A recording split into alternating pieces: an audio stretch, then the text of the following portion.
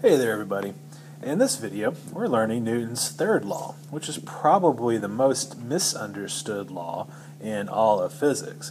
Basically Newton's third law is all about force pairs, and the big idea here is that forces always occur in pairs. You can't ever have a single force, there's always two forces. To kind of expand on that a little bit, whenever there's a force exerted on an object, which we might refer to as an action force, then that object is going to exert a force on whatever caused that force, and typically we call that a reaction. So, for example, you might push a box. Notice that we do this a lot in physics. So there's you, there's the box, there's the force that you exert on the box. So I'm going to label that F box, comma, U. So the force is on the box, you are the thing causing it. The reaction to that is that the box pushes you back. And so I'm going to call that FU on the box. So force on you due to the box. This is the action. This is the reaction. You can never have a force without a reaction force. And so you can't ever push on a box without having the box push you back. That's the rule.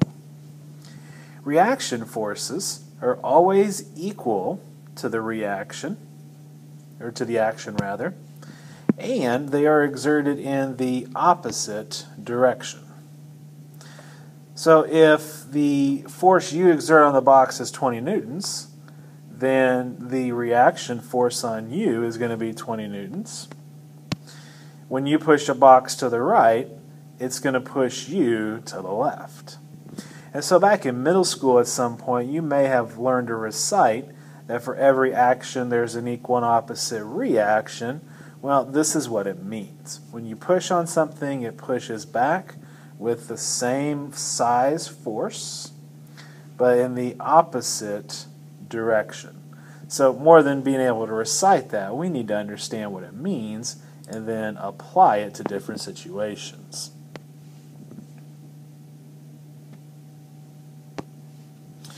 Now the terms action and reaction are pretty much arbitrary. It doesn't really matter what we call the action force and what we call the reaction force. It's kind of dependent on your point of view. Both forces occur simultaneously. So it's not like you push the box and then it pushes you back. The box starts pushing you back the instant that you begin pushing it. And so the action could just as easily have been considered the box pushing you rather than you pushing the box. It doesn't really matter which one is which. So here's a question for you. What's the reaction force to your weight? So you have weight, it's a force pulling you downward. What is the reaction force to it? So there's you. There is your weight. The thing we have to remember is that gravity, which is what your weight is caused by the earth. So there's the earth, and there is the reaction force. So when the earth pulls you downwards, you pull the earth up. Now the reason that we don't notice that is because the earth is a lot bigger than you are, and so its acceleration is really, really small. Speaking of, let's look at another simple example. Suppose that we have a 100 kilogram man in space, you might call that a spaceman, and he throws a 20 kilogram space rock. As a result, the man accelerates to the left at 1 meter per second squared. So there's a reaction force on the man caused by the space rock, and so he's going to accelerate backwards. The question is, what is the acceleration of the rock? So there's my system, the spaceman and the rock. I drew the rock blue because in space rocks are blue. And I'm going to draw a free body diagram for each of them. And I'm going to kind of draw it on just those dots down there so that my diagram's easier to read. So there's the man pushing the rock forward to the right. As a result, the man gets pushed to the left. Now I know that the net force on the man is equal to mass times acceleration. And so he's accelerating at a rate of 1 meter per second squared. So the force on him is directed to the left, and it has a size of 100 newtons. I also know that the acceleration of the rock can be found by dividing the force on the rock by the mass. And I also know that the mass is 20 kilograms and that the force on it is the same as the force on the man. So that's the important thing that we have to remember, is that this number is the same as this number. And so it should make sense that you get a bigger acceleration for the rock. It's in the opposite direction. He pushed it to the right. And it should make sense that it is larger, since it is smaller than the man. So here's the next question that you might want to think about. So after this man pushes the rock, once he lets go of the rock, he's going to stop accelerating, but he's going to keep moving. That's Newton's first law. So the next question is, how does this man stop himself? Remember, he's in space. So just a question to kind of ponder for next time in class. The next thing we want to be able to do with Newton's Newton's third law, is use it to analyze a system of objects. The question we just looked at was a system of objects. So we want to be able to use Newton's third law to analyze system of objects. A system is two or more objects which are interacting with each other. And so the previous example, the spaceman and the space rock, made up a system. In physics, objects are interacting with each other through forces. You can't do anything to something else without exerting some sort of force on it. So, real simple example. Suppose that you pull a rope on a box, and it causes it to accelerate to the right. So, real simple picture. There's you, there's the box. So the system is you and the box, and you pull it to the right, and it's going to pull you to the left. And so the third law tells us that the tension on the box is the same as the tension on you. That's what Newton's third law tells us. Those two forces have the same magnitude and in the opposite direction. The other thing to notice is that since the objects are connected, they're going to have the same acceleration. It would be really weird if you took off running while pulling a rope attached to something and it didn't keep up with you. That's the purpose of the rope. And so we can always, when two things are connected like this, say that they're going to have the same acceleration. So let's look at a more numeric example. Suppose we have a 3 kilogram block that rests on a table.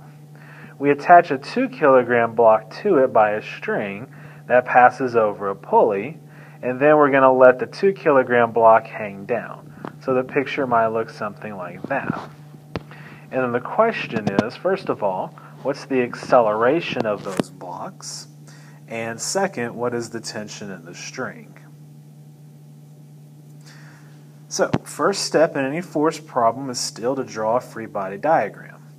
And so I'm going to call the 3 kilogram object 1 and the 2 kilogram object 2, just so that I can kind of keep things straight. So on object 1, it's got weight pulling it down, normal force pushing upwards on it, and then the rope pulls it to the right. On object 2, it's also got weight pulling it down. Please draw these to scale. That should be bigger than that, since it's got more mass, more weight. And then the rope should be pulling it upwards.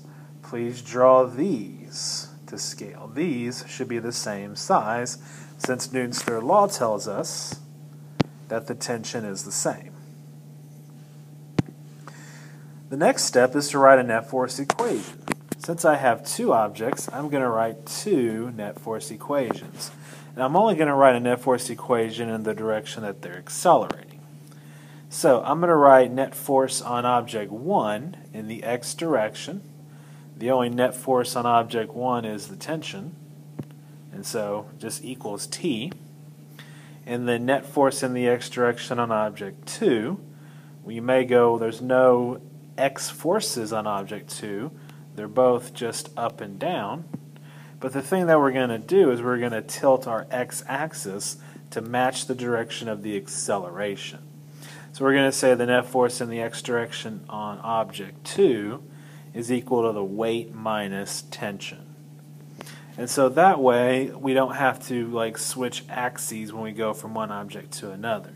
We're just going to make x always follow the string. So x is to the right for object 1, x is to the down for object 2. So third step, always, is to apply Newton's second law. Remember, Newton's second law simply means acceleration is equal to the net force over the mass.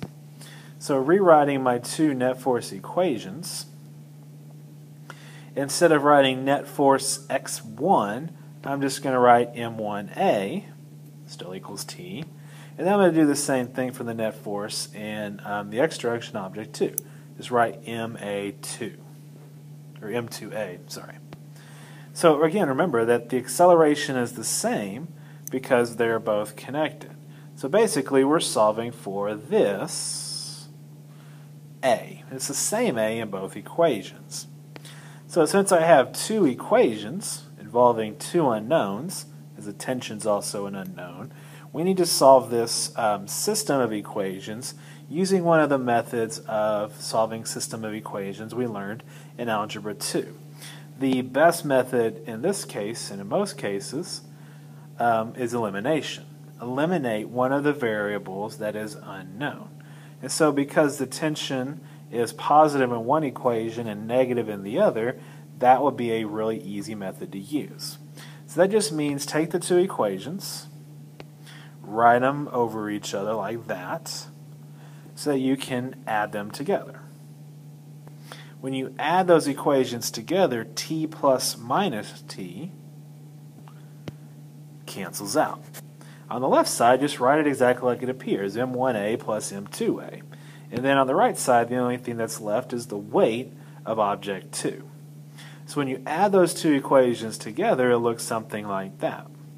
Since we're solving this for a, there's an a there and there's an a there, the next step would be to factor that a out of the left side of the equation. So like write it like that. And then divide both sides by the m1 plus m2.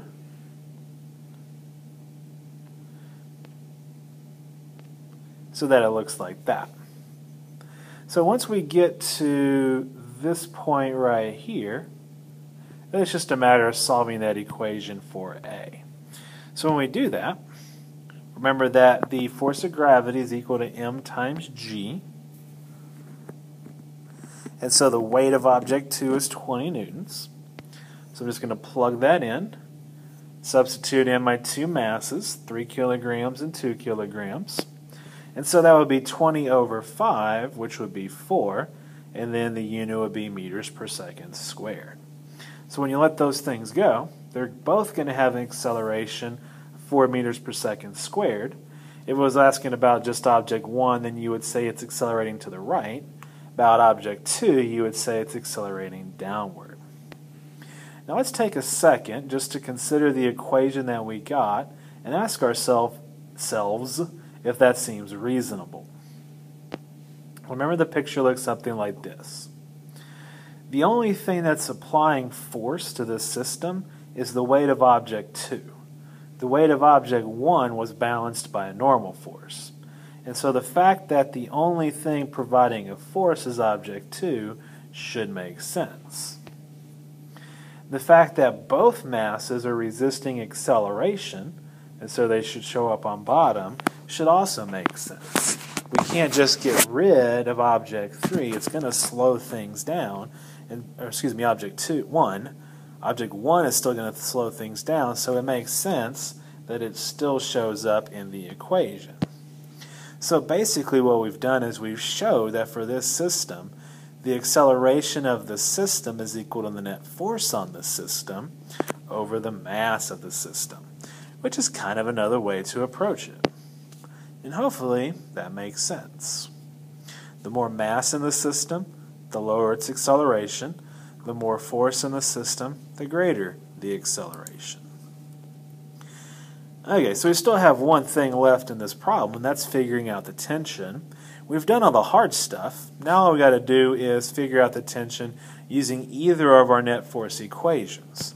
I would recommend use the simplest one, the one that doesn't have a plus or minus the tension in it. And so all I've got to do now is substitute in mass 1 and the acceleration we got. And the tension will be something like 12 newtons. Last thing to note on this problem is that because the tension is a force that's between two objects that are in our system, we can call it an internal force, meaning it's going to be eliminated ultimately from our net force equation when we find the acceleration. And so any internal force, meaning the action and reaction is on objects that are part of the system, that's going to happen too. They're going to cancel out when we eliminate them, finding the acceleration. Okay, so here's a list of the things we need to be able to do once we get adapt using Newton's third law. First thing is identify force pairs between objects. So you push on something, tell me what the reaction force is. Set force pairs equal to each other. Recognize when that happens, basically.